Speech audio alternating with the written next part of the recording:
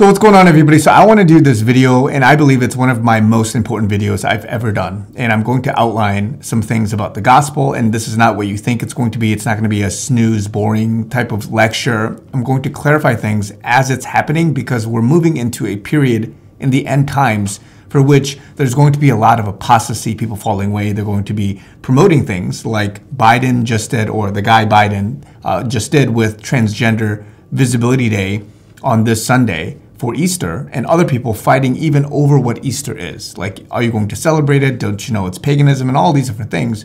And I'm going to explain some of this as well as clarify to you the gospel that we live in today, and that there's going to be a different gospel into the tribulation and just some other clarifying factors. So I believe it's a good way for me to clarify things, but also just give you what I believe in, because a lot of people ask this question. So they hear things of God, Jesus, you don't do this, you don't talk about this, and just so many things. But God has called me specifically to awakening people and building up the church through different means, whether it's encouraging words, prophetic words, whether it's teaching. And in this moment, I'm going to put on my teacher hat. And I'm not gifted in teaching by any means, but you have to know the gospel and you have to know the basics, but also you have to clarify the nuances, because there's a lot of theologians, a lot of Bible scholars, even they are confused, and you cannot be confused in this time. And of course, there are times for which you are wrestling with something. Somebody has taught you maybe incorrect theology. You are just an innocent bystander in the way of your progression in growth. And I'm in that process too. So for whatever reason, maybe God will correct me in certain things, certain verbiages, and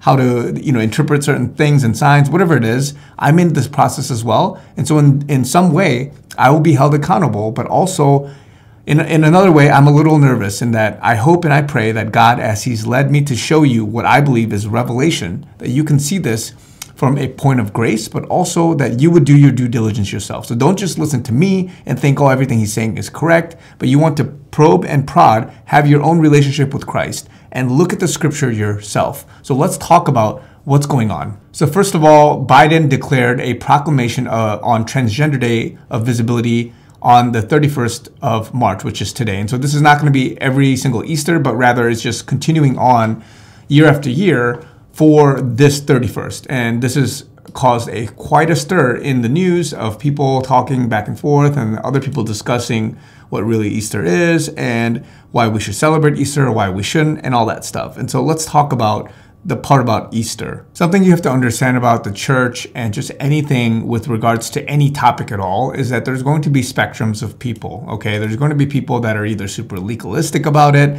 or they're super libertine about it. So legalism meaning it could be a pharisaical thing, it could be a strict thing versus like a very technical thing, or versus a very free thing. So and I'm not saying either one of these in some form of just out of love and grace is incorrect. You got to have a balance, but you can't be super one way or the other. And this is what's happening with something like Easter. People are saying, like, why would you even have church and even say Happy Easter, haha, and they're being very super legalistic about it, talking about it. And a lot of us, we understand what it is, right? So Easter, the people that are on this side will say it's very bad. It's a reminder for paganism. You're talking about Ishtar and eggs. And again, you can do all this research yourself. A lot of this is paganism, right? Pure paganism, like fertility worship. You go into what Easter, Ishtar means. It's a similar sound there, and just all these things. There's a big history about it.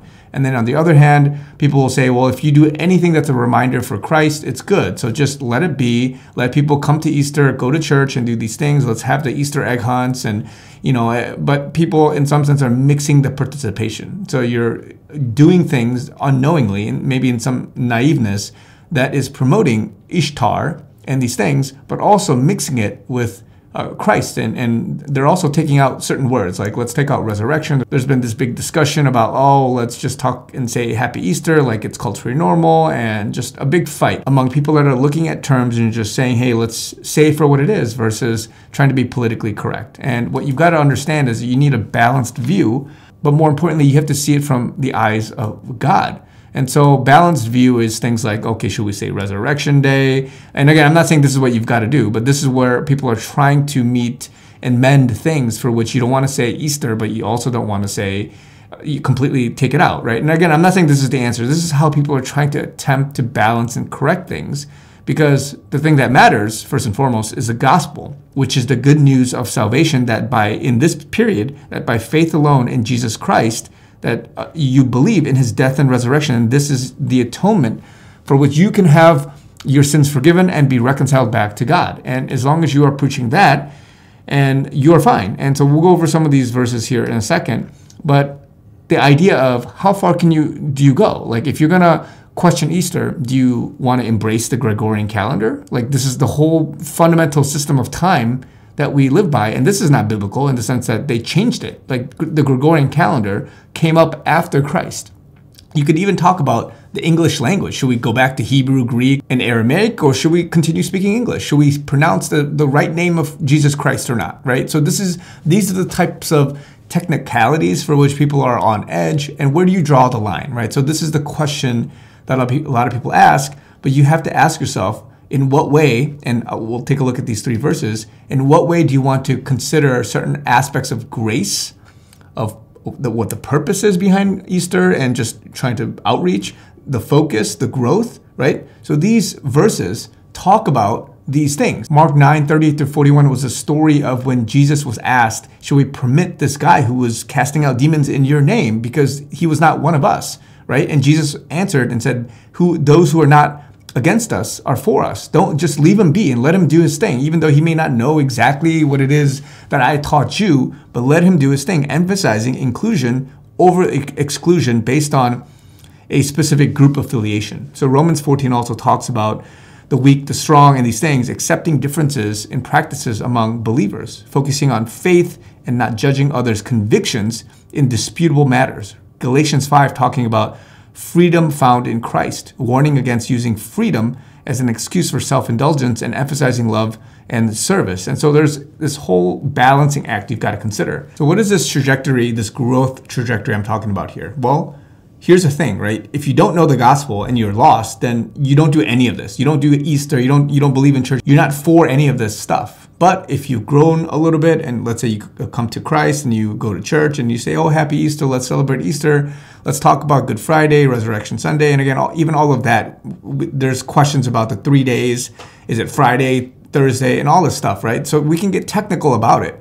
But the point here is that if you're here, then by the grace of God and Christ just allowing people to be who they are, even if it's baby milk Christianity, that there's a naiveness for Jesus. So let them be in some sense, right? So Christ would look at that, and you apply Romans 14, Galatians, Mark, and you just say, let them be, let them worship me. Whoever's not against us is for us. So let them be in the way that they think is best. They will grow, and if they grow, they may correct and fix things. They may try to be more educated. They may try to be more balanced. Maybe they'll try to change their service name to saying Resurrection Sunday worship. Maybe they'll change things and not do Friday, but Thursday, and just all these things, right? So there's things that people are trying to do to overcome what would basically be a one-sided, and the other, as you saw in the last slide, what it would be on either side. So how do you execute this according to the Holy Spirit leading, right? So this is what you've got to realize that's happening in this time. And again, on this channel, we talk a lot about the current times, where we are at and what's going to happen into the end, right? So there's 7,000 years of human history according to the Bible, and each one of these is marked by specific periods of different dispensations. So we'll talk about that here in a second. But basically, the good news, the salvation, how you can come to know God or be saved during this time. And before this, God existed in eternity. There were millions of years between here, Genesis 1, verses 1 through 3. And again, I'm not going to discuss that and go into this. But then during this time of all of what we know as the Bible, we are about here. We are here right before the 6,000 years, and that there's going to be a millennial kingdom. So again, I'm not going to proof all of these things. I'm not going to tell you that this is how I got to this conclusion. This is basically one of the views, and this is, I believe, the correct view, and this is what will happen. And you can do your own study if you want. But the big thing you've got to understand here is that there is dispensation. Okay, 2 Timothy 2:15 talks about how you have to rightly divide the word of truth. There's 7,000 years of exact human history. In 2 Peter 3:8 talks about how 1,000 years is like a day, and a day is like 1,000 years, and just various things you can study based on this, and that the calendar is wrong. Daniel 7:25 talking about how they will try to change the dates and the times. And what we know of today And again, I think that there's exactly 7,000 years before the end of the time and the end of the millennial kingdom. So as you can see here, we are in the church age, the age of grace. At exactly 5,993, there will be a rapture, a pre-tribulation rapture. There will be a 7-year tribulation, and then we will move into the 6,000 completed years following the Armageddon and the second coming of Jesus, and then we will start the millennial kingdom. And in between that, the Bible talks about that halfway through the tribulation, 3.5 years, there will be an abomination of desolation. We will during this time have the third temple rebuilt. And this is what Jeremiah 30, I believe, verse 7 talks about as Jacob's trouble. And this is when the Antichrist will rule. Halfway through, he will be a man of sin, and then Satan reincarnated to be son of perdition. So you can study this stuff, but this is where we are at. And there's this question of how much time is there between now and the pre-trib rapture. Now, we are at a calendar, the Gregorian calendar, that says we are at year 2024, or whatever that means, right? But I believe that whatever this real number is, it's not what we think it is. Like exactly 2024 years after, right, Christ, the time period of Christ. Because if that was the case, then we should exactly, like, we are 24 years behind in a sense. So in some sense, some of the dates and times were changed, and it's confusing a lot of us. And I believe that this is what God had prophesied. This is what was known to have happened. And this is how it contributes to the confusion of this end times. Because God, he's a precise God. He's going to do things exactly the way that he says in the Bible. But the times and the dates and the calendar is wrong. So that's why whatever year we are in, and I believe we are a little bit of a ways out. A lot of people think it's very soon. And again, I can do some proofs and in my opinion debunks on that. But some people, a couple hundred years, which is where I stand, and other people saying very, very soon, as in like next year or in the next couple of years. But I believe there's still a lot to be done. So this is sort of the outline and the calendar. So that's that. All right, so now let's talk about the distinct gospels that are in the Bible. Now, if you go to theology school or seminary, you will learn about like 5 different basically gospel or good news throughout the period of everything from the Old Testament through now. Now, I believe there's like 7. Other people believe there's 7 because 7 is like a good complete number. But they will talk about things like everything from looking at the snake to be saved to various other things. And then also everything that happened in the Old Testament for which you had to do works to be saved. And we all know that you have to sacrifice, you have to uphold laws and commandments. And if you don't, and you slip up, you have to atone for your sins, take a unblemished lamb and all that stuff. So they had to really fight with their own power to be saved. And there are other times for which, like with Abraham, he was saved because it was accredited to him as righteousness for what he did prior. He was saved by faith, but his faith was perfected by works later on when he offered his son Isaac, right? James chapter 2, verse 21 to 23 says, "Was not Abraham our father justified by works when he had offered Isaac his son upon the altar? Seest thou how faith wrought with his works, and by works was his faith made perfect? And the scripture was fulfilled, which saith, Abraham believed God, and it was imputed unto him for righteousness, and he was called the friend of God." And just as a quick reference, I'm going to read everything in King James Version. So I know a lot of people are going to nitpick at stuff, but I believe that if you study it in the King James Version, you will have a close reference to the original meaning. And I know other Bible translations are used to help supplement. But anyway, that's my take on that. And so there are things for which other people did in the past, but then when Jesus came, right, Jesus, what happened in the beginning that you have to understand is that Jesus began teaching and preaching the gospel of the kingdom to the Jews, right? Matthew 4:23, Jesus went about all Galilee, teaching in their synagogues and preaching the gospel of the kingdom and healing all manner of sickness and all manner of disease among the people. Matthew 9:35, Jesus went about all the cities and villages, teaching in their synagogues and preaching the gospel of the kingdom. Matthew 24, or rather Mark 1:14, after that John was put in prison, Jesus came into Galilee, preaching the gospel of the kingdom of God. And he talks a lot about the kingdom of heaven. And so this is different than what Paul taught. Paul taught was, it was a revelation that was given to him by Jesus, but this was after Jesus was rejected from the Jews. And so this is also then different than the tribulation gospel, which I'll talk about, which is preached by an angel according to Revelation chapter 14. So the gospel of heaven, or the kingdom of heaven, versus the kingdom of God. This is Paul's gospel. And then the everlasting gospel is what is being preached in this time. And so I'll explain this here in a second. So let me just put it all out. The gospel of the kingdom, right, or the kingdom of heaven being at hand is what Jesus taught. And let me say all this out first, and then I'll explain one by one.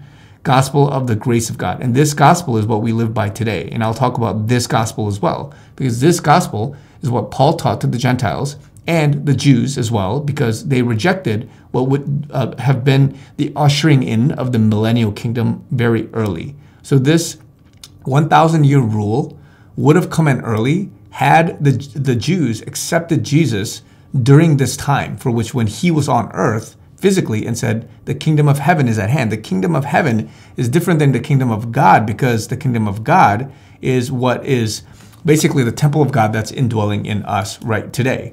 And in the everlasting gospel, or in the tribulation period, this gospel, which is the gospel of the kingdom, as referenced again in Matthew 24:14, it will be preached to all the world for a witness unto all nations, and then shall the end come. So Matthew 24 talks all about the end times, meaning in the tribulation period. And this is also in combination with some other things. So I'll explain that here in a second. So the gospel, Jesus' gospel, is about who he is. Okay, this gospel is for the Jews, and for the Jews, they had to receive Jesus as Messiah during this time. And everything was done in the name of Jesus. If you read all of the gospels, a lot of what they talk about is doing things in the name of Jesus. There's power in the name of Jesus. The name of Jesus saves. The name of Jesus is what rules and has authority. That's why there's a lot of miracles, healings, and wonders.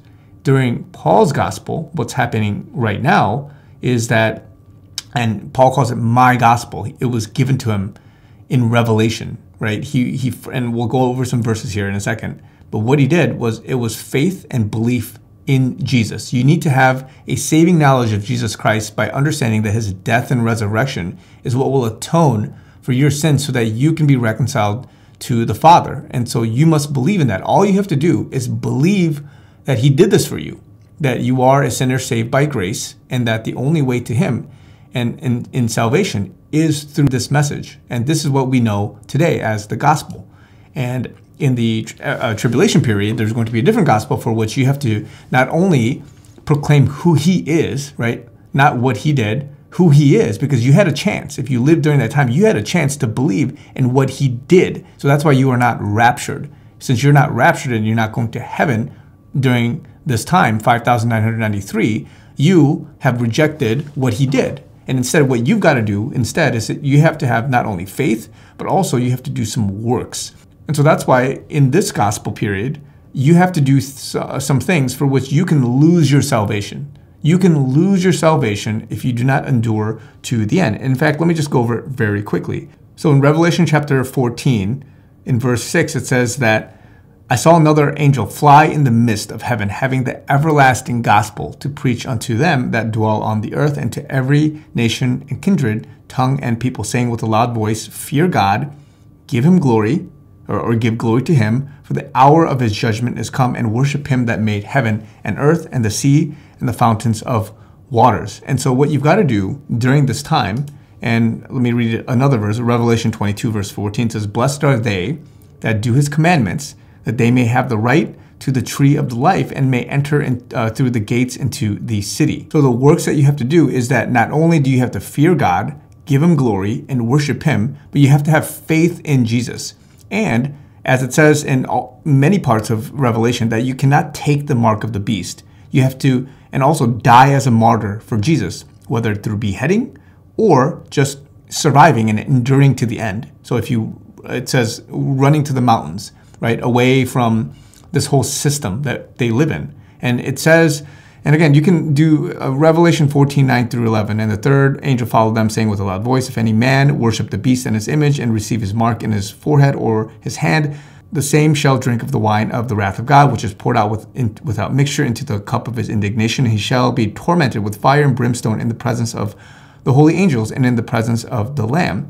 And there's many other verses like this. Revelation chapter 20, verse 4, Revelation 19:20, and they all talk about the same thing. And so again, I don't have time to do a deep dive here, But this is what I believe, and this is what many people believe, is a separate gospel in the end times. And so you have to realize that in the Old Testament and before Jesus, it was that God, he dwelt among us. That's why there was a temple, there was a holies of holies. That's why there's an inner area for which there's a desire for you to be clean before the Lord. And you have to do all these rituals. All the Levites, they did rituals because there was an area for which God dwelt among them, not directly with them, like as in them, but among them. But what changed with the gospel of the grace of God is that because the atonement of Christ Jesus and what he did, his death and resurrection, he's able to then dwell in us. The Holy Spirit can dwell in us, and the temple of God now is in us. So this is what's different than what was before. And because this is different, then we can have direct access to God. Now, in the tribulation gospel, this is where it gets a little iffy, but once the Holy Spirit leaves with all the people that were saved, now there's this thing where God will dwell among us and in us. So we see, like with the two witnesses, they were filled with power and the Holy Spirit, and they were doing awe and wonder. So the Holy Spirit will be there, God will be there, he will dwell among them. But because the third temple is built and that they have to try to basically establish Christ as king, anyone that does that, then, and again, this is going to be a crazy scene, guys. This tribulation period is something that we will never ever see again, as the Bible says, and we can't fathom what it's like. So it's going to be absolutely a crazy thing, and you don't want to be there during this time. That's why Jeremiah 30 talks about sparing them, right? This is Jacob's trouble, that he shall be saved out of it. And so there's many other, again, that's proving pre-tribulation. We could talk about many other verses that talk about how pre-tribulation rapture is the way to believe what is true. And so there's many verses talking about the gospel of what Jesus preached, the kingdom of heaven to the Jews, and what he said to the Jews, ushering in the kingdom of heaven early versus what Paul preached, because Jesus was rejected and the Holy Spirit was rejected through Stephen in his last sort of effort. Because of that, I think like 70 years or something afterwards, this is when, and again, I'm not here to like time frame exactly what part of Acts and all that this is ushered in, but it's very clear that when Paul was brought in, and these are many verses we can go through where he references this. So what is the gospel according to Paul? Because you've got to know this gospel, and you also have to know, and again, I believe we won't be here during the tribulation period, meaning that it will be a few hundred years away, but it's good to know. But the gospel you have to know right now is this. So Galatians 1:11 through 12. But I certify you, brethren, that the gospel which was preached for me is not after man. For I neither received it of man, neither was I taught it, but by the revelation of Christ Jesus, or Jesus Christ. So this was given to Paul. 1 Corinthians 15:1 through 4 is a summary of this gospel. Moreover, brethren, I declare unto you the gospel which I preached unto you, which also ye have received, and wherein ye stand, by which also ye are saved, if ye keep in memory what I preached unto you, unless ye have believed in vain. For I delivered unto you first of all that which I also received, how that Christ died for our sins according to the Scriptures, and that he was buried, and that he rose again by the third day according to the Scriptures. Romans 1:16. For I am not ashamed of the gospel of Christ, for it is the power of God unto salvation to every one that believeth, to the Jew first, and also to the Greek. And so this gospel that Paul started preaching is actually for everybody. It's for the Jew and also to the Greek. So Ephesians 1:1 through 13 talks about the Holy Spirit sealing your salvation. So this is that answering that question, once saved, always saved. Once you are saved and you are truly born again, in this time period, you will go to heaven. In that verse says, in whom ye also trusted, after that he heard the word of truth, the gospel of your salvation, in whom also, after that ye believed, ye were sealed with that Holy Spirit of promise, which is the earnest of our inheritance until the redemption of the purchased possession, unto the praise of his glory. So in this time, once you're saved, you are sealed with the Holy Spirit of promise, and you will go to heaven. In this period, you have to do some works. You can lose your salvation. Your name can be blotted out from the Lamb's book of life, and you could not endure to the end. You could cave, and you can take the mark of the beast. You can not worship him. You can declare him as not a god and all these things, and you can lose your salvation. And something you have to understand here is that there's always a blood sacrifice, an atonement, right? So before Jesus, there was the lambs, and you have to pay for your sins, right? You pay for it. Jesus, when he was preaching about him being Messiah in the name of Jesus, in some sense forecasting what would be basically his death and resurrection. But imagine this. Imagine what would have happened if they embraced him as Messiah, right? So how would you be saved? Well, you would be saved by receiving him as Messiah and in the name of Jesus. During this time, because he had died and rose again, things changed, and he was the ultimate sacrifice. He was the one that basically took it all, paid it all, and because he was an unblemished lamb, he can pay for everybody, for all mankind.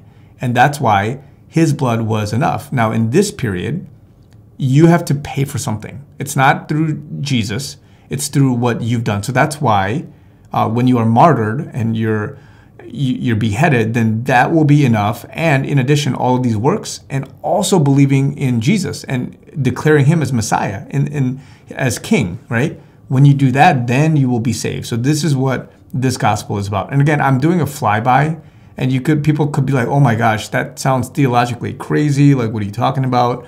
But you can do your study on your own if you are interested, and I could, break it down. I could do that as well. But the point here is that there are distinct gospels. And so this is what I wanted to talk about today. And if you have questions, maybe you can leave it in the comments, but I may not directly come back to this for a while, but I want to at least present it and put it out there. So there's many teachers out there. You can just Google this or go to YouTube and just try to study this yourself. But this is what you've got to do. You have to study to show yourself approved unto God.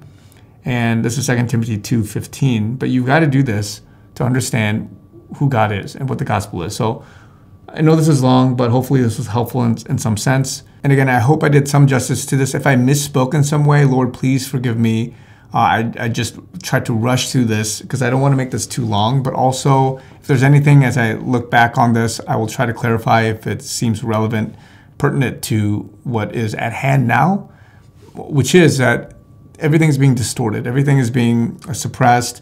Other ungodly things are overtaking this gospel. But this also, from a theologian and sort of a nitpicking point of view, there are things that you can question, and there's other things for which you don't need to fully know to have salvation. Because again, you don't have to be a super big intellectual person. As long as you believe, you have faith in Jesus of what he did for you, then you are saved. So this is the gospel that we know of today, by the grace of God, in grace and in faith, by faith alone, not of works, but by the grace of God. So love you guys. Talk to you guys very soon.